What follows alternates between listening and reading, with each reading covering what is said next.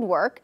New at 5, Bruce Road, extending from State Route 32 to Skyway, will see a massive construction project. Action News Now reporter Alejandro Meija Meija is there live.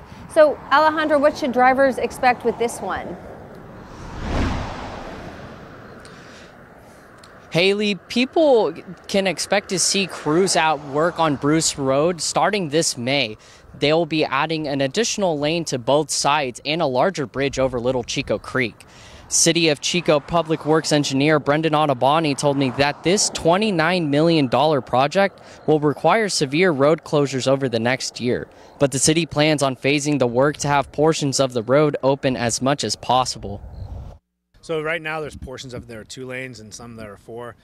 When it's all said and done, all of Bruce Road from Highway 32 to Skyway is going to be 4 lanes. And it's going to be concrete paving actually. So we're going a little non-traditional.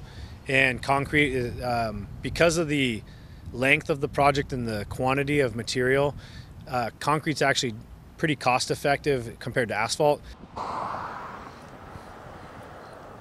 Ottoboni says that using concrete will make the road last longer because it's so durable, and they hope to reduce future maintenance costs. The city expects the project to be completed by the summer of next year. Live in Chico, Alejandro Meija Meija, Action News Now, coverage you can count on. Thanks, Alejandro. The city of Chico will be doing $60 million worth of projects over the next year, the most money spent on infrastructure improvements in the city's history at one time. We'll bring you new details about some other projects that are a part of that coming up at 6.